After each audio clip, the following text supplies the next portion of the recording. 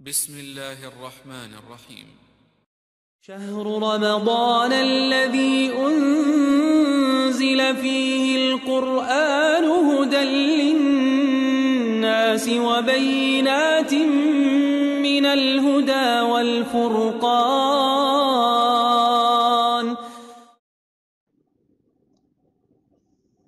عليكم السلام ورحمة الله وبركاته. সম্মানিত ভাই আব্দুর রহমান, আপনি ইউকে থেকে প্রশ্ন করেছেন তাবলিগ জামাত সম্পর্কে।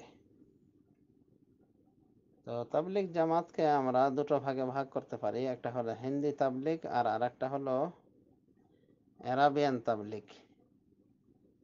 তো আরাবিয়ান তাবলিগ এদের ভেতরে শিরিক বেদাত কম পাওয়া যায়, বরং শিরিক নাই বললেই চলে, বিশেষ করে যারা গালফ কান্ট্রির তাবলিগকারী। আর যেটা হিন্দি তাবলিগ, যেটা মানে মেন কেন্দ্র ইন্ডিয়াতে, অর্থাৎ যেটাই মেন তাবলিগ জামাত হিসেবে পরিচিত, তো এই তাবলিগের সমস্যা হলো যে তাদের আকীদা সঠিক নয়। আকীদায় তারা দেওবন্দি, আর দেওবন্দিদের আকীদা রাসূলুল্লাহ সাল্লাল্লাহু আলাইহি ওয়াসাল্লাম ও সালাফে সালেহিন আকীদার সাথে মিলে না সর্বদিক থেকে, বরং বেশ কিছু জায়গায় ঘাপলা রয়েছে। তাছাড়া ওনারা ওই বেদাতি সুফি তাসাউফ তরিকার বিভিন্ন তরিকার অনুসরণ করে থাকে, এমনকি সবকটি তরিকাকে মেনে থাকে, যেমন নকশবন্দিয়া, সারওয়াদিয়া, চিশতিয়া, কাদেরিয়া ইত্যাদি। তো এগুলি স্পষ্ট গুমরাহি। তো আকীদার ক্ষেত্রে তারা আহলে সুন্নাত ওয়াল জামাতের সাথে নাই পুরোপুরি ভাবে, বরং বিভ্রান্তি রয়েছে। এজন্য যদি জিজ্ঞেস করা হয় আল্লাহ কোথায়, উত্তর দিবেন যে আল্লাহ সর্বস্থানে বিরাজমান, এমনকি সবকিছুতে বিরাজমান, এই কথাও বলে থাকেন দেওবন্দি বেরলভীরা। তাদের অনেকে বলে থাকেন, আবার কেউ কেউ বলেন যে সবকিছুতে না, তবে সর্বস্থানে বিরাজমান। স্পষ্ট গুমরাহি। অনুভাবে তারা ওই কবর থেকে ফায়েজ নেওয়ার পক্ষে, মানে কবরবাসী মৃত্যুর পরও ফায়েজ দিতে পারে। তো এইসব কথাবার্তা দেওবন্দি বেরলভী উভয় গ্রুপের আকীদায় পাওয়া যায়। এগুলো শিরকি আকীদা, মানে নিঃসন্দেহে।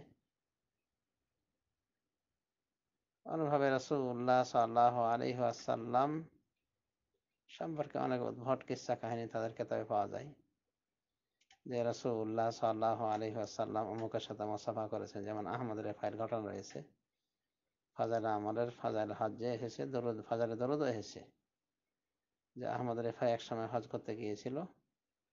হজ করতে যাওয়ার পরে মদিনায় জিয়ারত করতে গিয়ে রাসূলুল্লাহ সাল্লাল্লাহু আলাইহি ওয়াসাল্লামের নিকটে আবেগ আপ্লুত হয়ে একটা কবিতা পাঠ করেছিল, যার সারমর্ম হলো যে, হে রাসূল, আপনার নিকটে আমার রূহ পাঠাতাম আপনার জিয়ারতের জন্য, এখন আমি স্বচক্ষে সরাসরি এসেছি, অতএব দয়া করে হাতটা বাড়ান, আমি চুমুক দিব। এরপরে নাকি রাসূলুল্লাহ সাল্লাল্লাহু আলাইহি ওয়াসাল্লাম হাতখানা বাড়িয়ে দিয়েছিলেন। আহমদ রেফাই সুফি সাহেব চুমুক দিয়েছিলেন, এবং এই ঘটনা নাকি 90,000 লোক প্রত্যক্ষ করেছিল। ওই সময় আব্দুল কাদের জিলানী অনেকে ছিলেন, বড় পীর হিসেবে যিনি খ্যাত। এটা ডাহা মিথ্যাচার, এগুলো কোনো ইয়ে নাই। সৌদি আল্লাহ বলছে এগুলো সব হাওয়াস, মানে এমনি ফালতু কথা, আন্দাজ অনুমানের কথা। তো যা হোক, এই জাতীয় কথাবার্তায় ভরপুর রয়েছে। অন্যভাবে দেখা যাবে যে ফাজাইল আমলের ভিতরে এরকম ঘটনা রয়েছে যে এক লোক তার মাকে নিয়ে হজে যাচ্ছিল, হঠাৎ করে তার মার চেহারা কালো হয়ে যায়, পেট ফুলে যায়। পরে বেপদ মনে করে ছেলে দোয়া করে, তখন তেহামা থেকে এক খণ্ড মেঘমালা আসে, ওই মেঘমালা থেকে নেমে আসে এক ব্যক্তি, এসে উনি তার মার পেটকে মালিশ করে দেয়, অনুরূপভাবে চেহারা মালিশ করে দেয়, ফলে পেট চেহারা সব ভালো হয়ে যায়, উজ্জ্বল হয়ে যায়। তখন এই লোকটি বলেছিল যে আপনি কে, এত দয়ালু, যে আমার এত বড় উপকার করলেন। তখন ওই লোকটি বলেছিল যে আমি তোর নবী, মানে আমি তোমার নবী। এরপর বলছে কিছু উপদেশ দেন। তো বলছে যে যখনই তুমি পা ফেলবে প্রতিটি কদমে বলবে আল্লাহুম্মা সাল্লি আলা মুহাম্মাদ। এই যে মনে করেন একটা বাজে কথা যে রাসূলুল্লাহ সাল্লাল্লাহু আলাইহি ওয়াসাল্লাম কোন হুদুমকালে মারা গিয়েছেন, বিদায় নিয়েছেন উম্মত থেকে। আজ চলছে কত সাল, 1441। আর এই ঘটনা যখন লেখা হয় তখন কম ছিল, তাও তো 1300 সাল, কমপক্ষে বলা যায় 1200-1300 সাল আগে। তো এতদিন পূর্বে রাসূলুল্লাহ সাল্লাল্লাহু আলাইহি ওয়াসাল্লাম মারা গিয়েছেন, অথচ তাদের কল্পিত এই কিসসা কাহিনীতে পাওয়া যায় যে রাসূলুল্লাহ সাল্লাল্লাহু আলাইহি ওয়াসাল্লাম মেঘমালা দিয়ে এসে কি তা মহিলার ডাক্তারি করছেন, এভাবে পেট নাড়তেছেন, চেহারা নাড়তেছেন। তো এগুলো সম্পূর্ণ সুফিবাদের মারাত্মক কথা, এইসব উদ্ভট কিসসা কাহিনী। আল্লাহ রাসূল সাল্লাল্লাহু আলাইহি ওয়াসাল্লাম জীবদ্দশায় কোনো মহিলার গায়ে হাত দেননি, হাতে হাত লাগাননি, আজনবী কোনো মহিলার, নন মাহরাম কোনো মহিলার। আর এখানে চিকিৎসা করছেন। তো এখানেই বুঝতে হবে, এখান থেকেই বুঝতে হবে যে ওনাদের আকীদা সঠিক নয়, আকীদার ভিতরে ভুল ভ্রান্তিতে ভরা। এবং রাসূলুল্লাহ সাল্লাল্লাহু আলাইহি ওয়াসাল্লাম যে আকীদা, যে তাওহীদের গুরুত্ব দিলেন এত, এমনকি 60 জীবন তিনি কাটিয়ে দিলেন। মক্কায় দীর্ঘ 13টি বছর আকীদার দাওয়াত দিয়েছেন মানুষকে, কালেমাতুত তাওহীদের, কালেমাতুশ শাহাদার দাওয়াত দিয়েছেন। এমনকি আমরণ এর দাওয়াত দিয়েছে মক্কাতেও, সে তাওহীদের গুরুত্ব নেই তাদের নিকট, তাওহীদের এই অবস্থা। আবার বলে বলে থাকেন আকীদা হিসেবে যে কিছুতে কিছু হয় না, যা কিছু হয় সব আল্লাহ থেকে হয়। এটা একটা বলা যায় জাবরিয়া আকীদা, গোমরাহ ফেরকার আকীদা। তারা মনে করে যে আল্লাহর হাতে সবকিছু, বান্দার হাতে কিছু নেই, বান্দা হলো একটা পুতুলের মতো। তো এটা তো একটা গোমরাহি। তার মানে জেনা ব্যভিচার করো দোষ দিবে আল্লাহর, যে আল্লাহই করিয়েছে। আল্লাহ কি কোনো খারাপ কাজ করতে নির্দেশ করেছেন? হ্যাঁ, এতটুকু বলা যায় যে আল্লাহর মাশিয়াত ছাড়া, আল্লাহর চূড়ান্ত ইচ্ছা ছাড়া হয় না। কিন্তু আল্লাহকে এগুলো শারআন চেয়েছেন, শরীয়ত দৃষ্টিকোণ থেকে চেয়েছেন না, নিষেধ করেছেন। তো বলা হয় যে কিছুতে কিছু হয় না, যা কিছু সব আল্লাহ থেকে হয়। নাউজুবিল্লাহ। এরকম গোমরাহিপনা অনেক কথাবার্তা রয়েছে তাদের কেতাবাইতে। তাদের হযরতরা রাসূলুল্লাহ সাল্লাল্লাহু আলাইহি ওয়াসাল্লামের কবর থেকে নাকি ইজাজত নিয়ে যেতেন, মানে কোথাও যাবেন কি যাবেন না। শেখ জাকারিয়া নাকি অনুমতি নিতেন আল্লাহ রাসূলের কবরে এসে, উনি দাওয়াতে অমুক দেশে যাবেন কি যাবেন না, অনুমোদন আসলে উনি যেতেন, না না আসলে যেতেন না। এগুলো সব ফলস কথাবার্তা। রাসূলুল্লাহ সাল্লাল্লাহু আলাইহি ওয়াসাল্লাম ইন্তেকাল করেছে, মৃত্যুবরণ করেছে। ইন্নাকা মাইয়াতুন ওয়া ইন্নাহুম মাইয়াতুন, আপনি মৃত্যুবরণকারী। আল্লাহ কি বলছে তার রাসূলকে? আপনি মৃত্যুবরণকারী, অথবা হে রাসূল আপনি মৃত্যুবরণকারী, ওরাও মৃত্যুবরণকারী। আর মৃত্যুবরণ করেছিলেন বলি তো আবু বকর রাদিয়াল্লাহু আনহু জনসমুদ্রে ঘোষণা দিয়েছিলেন যে আল্লাহ আইয়ুহান নাস মান কানা মিনকুম ইয়াবুদু মুহাম্মাদান ফাইন্না মুহাম্মাদান কাদ মাত। হে মানব মণ্ডলী, তোমাদের মধ্য থেকে যারা মুহাম্মাদের ইবাদত করতো সাল্লাল্লাহু আলাইহি সাল্লাম, তারা জেনে রাখা উচিত যে মুহাম্মদ মৃত্যুবরণ করেছেন। মাত বলেছেন এভাবে, ফাইন্না মুহাম্মাদান কাদ মাত, মুহাম্মদ সাল্লাল্লাহু আলাইহি ওয়াসাল্লাম মৃত্যুবরণ করেছেন। বুখারী শরীফের হাদিস। এবং একটার পর একটা কোরআন আয়াত পাঠ করে উনি প্রমাণ করে দিয়েছেন যে রাসূলুল্লাহ সাল্লাল্লাহু আলাইহি ওয়াসাল্লাম মৃত্যুবরণ করেছেন, আর তাই তো দাফন করা হয়েছে। তো রাসূলুল্লাহ সাল্লাল্লাহু আলাইহি ওয়াসাল্লাম মৃত্যুবরণ করেছেন, এটা ইজমাউস সাহাবা। কিন্তু দেওবন্দি আকীদায় গোমরাহি রয়েছে যে রাসূলুল্লাহ সাল্লাল্লাহু আলাইহি ওয়াসাল্লাম মৃত্যুবরণ, হ্যাঁ, কোন রকম মানলো, মনে করে কবরে দুনিয়ার মতো জীবিত রয়েছেন, দুনিয়াতে যেভাবে ছিলেন। আলিয়াযবিল্লাহ।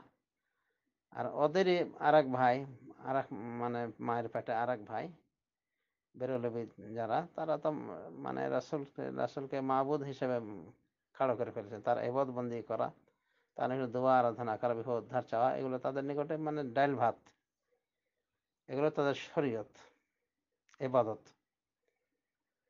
তো এগুলোই গুমরাহি রয়েছে। অন্যভাবে তারা রাসূলুল্লাহ সাল্লাল্লাহু আলাইহি ওয়াসাল্লামকে দুনিয়ার জীবনে জীবিত বলে মনে ব্যাখ্যা দিয়ে থাকেন। মারুফুল কোরআন যেমন পাওয়া যায়, বলা হয়েছে যে রাসূলুল্লাহ সাল্লাল্লাহু আলাইহি বিবিদের সাথে বিয়ে নিষিদ্ধ, এই জন্য যে উনি তো এখনো জীবিত আছেন, নাউজুবিল্লাহ মিন যালিক। আল্লাহর রাসূল সাল্লাল্লাহু আলাইহি ওয়াসাল্লামের বিবিদেরকে মা আল্লাহ বলেছেন কোরআনের ভিতরে, সূরা আহজাবের ভিতরে, ওয়া আজওয়াজুহুম উম্মাহাতুহুম।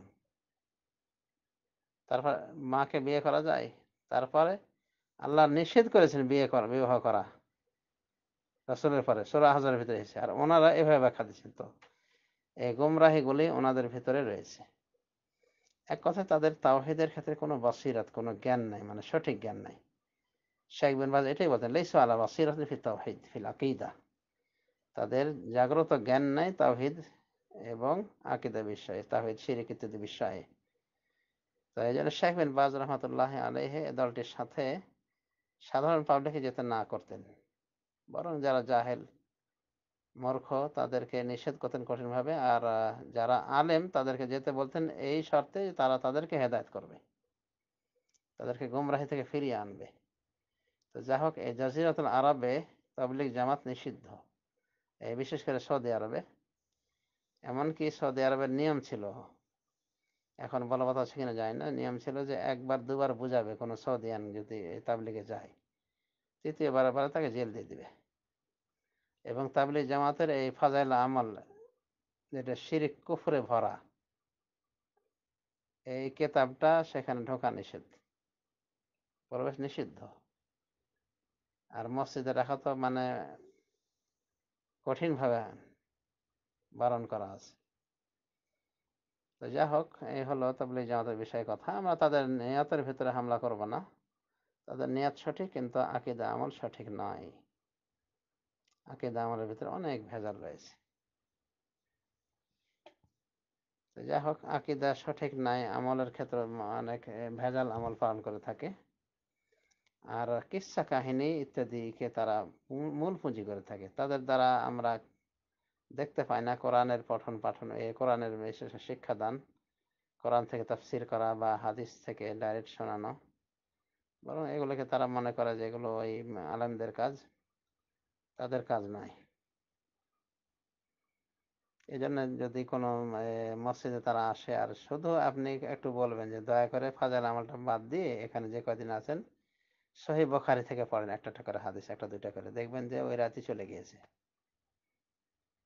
তার মানে কোরআন এবং সহিহ হাদিসের সাথে তাদের সম্পর্ক নাই। তো আলা কুল্লি হাল, তাবলীগ জামাতের নিয়াত ভালো, আদব আচরণ অনেকটাই ভালো, যদিও তাদের বিরোধিতা প্রমাণ পেলে তারা শত্রু হয়ে যায়, চরম শত্রুতা করে। কিন্তু এমনি বাহ্যিকভাবে ভালো ভালো আখলাকের সাথে তারা আসে, এটা প্রশংসনীয় অবশ্যই। কিন্তু মুশকিল হলো এটাই যে তাদের জাগ্রত জ্ঞান নাই তাওহীদ সম্পর্কে, আকীদা সম্পর্কে। ইভেন তারা বিদআতি গ্রুপের সাথে সম্পৃক্ত। সেটা হলো কি, ওই চিশতিয়া, সাহরওয়ার্দিয়া, কাদেরিয়া, নকশবন্দিয়া ইত্যাদি তরিকার যে কোনো তরিকাকে তারা বৈধ মনে করে, এমনকি সবকটি তরিকার তারা অনুসরণ করাকে ভালো কাজ মনে করে থাকে। তো এই হলো কিছু কথা। তো তাদের যেটা মূল গ্রন্থ, বিশেষ করে দাওয়াত তাবলীগের ক্ষেত্রে, সেটা হলো ফাজাইল আমল। এখানে অনেক জাল কথা, জাল জয়ীফ হাদিসে ভরা, অপরমান্য কিস্সা কাহিনী, শিরকি কিস্সা কাহিনীতে পরিপূর্ণ। তো এই কেতাবকে তারা যুগ যুগ ধরে গলার মালা করে পঠন পাঠন করে থাকে, এবং এটা হলো তাবলীগের মূল উৎস দাওয়াতের। এরপরে যেগুলি পাঠ করে থাকে হেকায়েতুস সাহাবা, হেকায়েতুস সাহাবার ভিতরে অনেক আজগবি আজে বাজে কথা রয়েছে সাহাবীদের নামে, অবান্তর কিস্সা কাহিনী জোড়া রয়েছে। মুনতাখাব হাদিস বলা যায় যে এই তিন কেতাবের ভিতরে সব থেকে ভালো, কারণ এখানে হাদিসই বলা হয়েছে এবং চেষ্টা করা হয়েছে বিশুদ্ধ হাদিস আনার। এরপরও কিছু হাদিস জয়ীফ রয়ে গেছে। তো এই তিন কেতাবের ভিতরে এই কেতাবটা তাদের ভালো, মোটামুটি পড়ার মতো। তা মেনে বেশি পড়তে হবে জয়ীফ হাদিসগুলো বাদ দিয়ে। তো এই হলো কথা। তো তারা একটা চাতুরতার সাথে কাজ করে থাকেন, সেটা হলো কি, যে যারা নন আরবি তাদেরকে ফাজাইল আমল দেন পড়ার জন্য, আর যারা তাদের দাওয়াতে প্রভাবিত হয়েছে আরব দেশ থেকে তাদেরকে দেন রিয়াদুস সালেহিন। কিন্তু তারা মূলত রিয়াদুস সালেহিন নিজেরা ফলো করেন না, আর একটা বিষয় লক্ষ্য করে দেখবেন যে এই ফাজাইল আমলের কেতাবে শিরক বেদাতে ভরা, এই জন্যে যদিও বিভিন্ন ভাষায় অনুবাদ হয়েছে, শতাধিক ভাষায় হতে পারে অনুবাদ হয়ে গিয়েছে, কিন্তু আজ পর্যন্ত আরবি ভাষায় অনুবাদ হয়নি। কারণ আরবি ভাষায় অনুবাদ হলেই তাদের গু গোবর সব কি আরবরা জেনে ফেলবে, তখন আরো থু দিবে। তো এই জন্যে তারা আজ পর্যন্ত আরবিতে এটার অনুবাদ করেনি, এবং তাদের পরিশুদ্ধ হওয়ার নিয়াত না এই ফাজাইল আমরা আজগুবি কিসসা কাহিনী থেকে, জাল জয়ীফ হাদিস থেকে। এই জন্য ইন্ডিয়াতে কোন এক ব্যক্তি ফাজাইল আমরা জয়ীফ হাদিসগুলি আলাদা করেছে, কিসসা কাহিনী জয়ীফ হাদিস, তো তার বিরুদ্ধে আন্দোলন করেছে।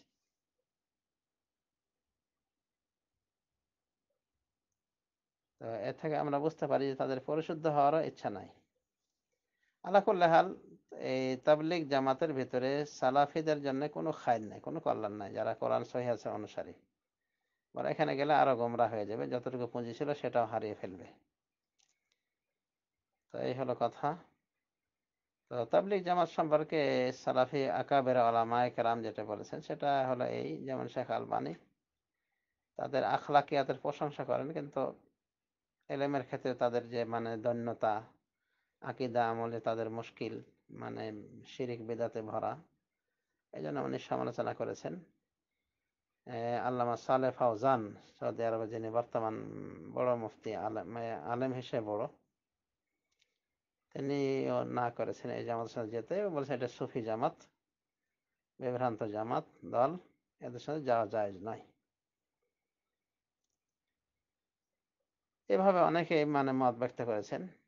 শেখ বিন বাজের কথা তো বুঝতে পেরেছেন যে উনি ওই জাহেল মূর্খকে যেতে না করেছেন তাদের সাথে, বরং শিক্ষিতদের যেতে না যেতে বলেন, যারা তাদেরকে হেদায়েত করার জন্য যাবে। তারা করলে হলে এই ছিল কিছু কথা তাহলে জামাত সম্পর্কে। তো আল্লাহ রাব্বুল আলামিন তাদেরকে তাদের যে সমস্ত ভুলভ্রান্তি রয়েছে এগুলোতে ফিরে আসা তৌফিক দান করুন। পরিশেষে বলবো যে তারা যে চিল্লাচিল্লি নিয়ে বেশি গুরুত্ব দেয়, এই বিষয়ে দেওবন্দ দারুল উলুম থেকে ফতোয়া বের করেছেন। তারা স্পষ্টভাবে বলেছেন যে তাবলিগের এই সিস্টেমটা 3 দিনের বের হওয়া, 3 দিনের জন্য বের হওয়া, 4 দিনের জন্য, সপ্তাহখানের জন্য বের হওয়া বা 40-এর জন্য, এগুলি ওয়াজিব ফরজ সুন্নত কোনো কিছুই নয়। বরং তাদের দৃষ্টিতে তারা বলছে এটা মোস্তাহাব। এগুলো যদি কেউ করলো ভালো, না করলে কোনো সমস্যা নেই, তাকে দোষারোপ করা যাবে না। আর যে এগুলি করবে না তাদেরকে বাঁকা চোখে দেখা বা খারাপ মনে করা, দেওবন্দ দারুল উলুমের উলামায়ে কেরাম বলছেন, মুফতিরা বলছেন যে এটা সম্পূর্ণ বাড়াবাড়ি, এবং এর মাধ্যমে বিদআতের রাস্তা খুলে দেওয়া হবে। কিন্তু আমরা লক্ষ্য করে দেখি এগুলো নিয়ে তারা অনেক বাড়াবাড়ি করে, মানে কথা শুরু হলে বলবে ভাই কত চিল্লা দিচ্ছেন, মানে চিল্লাটা হলো আসল।